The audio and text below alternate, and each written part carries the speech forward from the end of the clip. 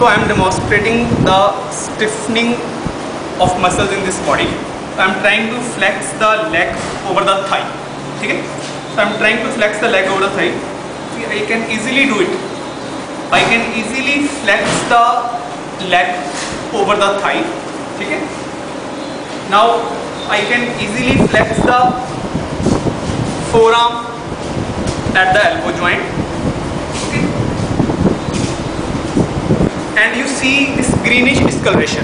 This greenish discoloration is present over the abdomen, especially over the right iliac fossa. It's very clear greenish discoloration, and we can note the swelling of the abdomen also. This abdomen is distended.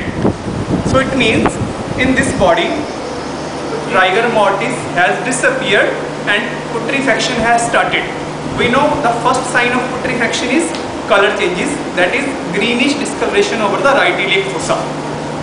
Okay, so in this case, actually this is a case of railway accident. This is a case of railway accident. Okay.